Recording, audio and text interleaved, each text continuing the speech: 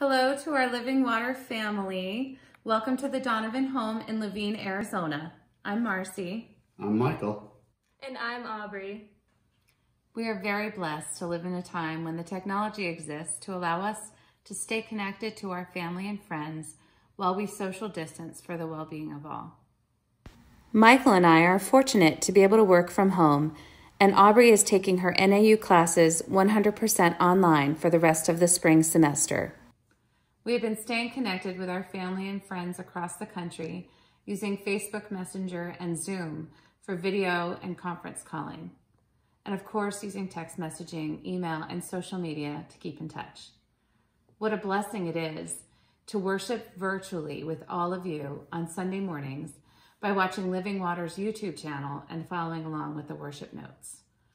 I would like to share with you my favorite Bible verse from Philippians chapter 4, verse 13, which says, "I can do all things through Christ who strengthens me."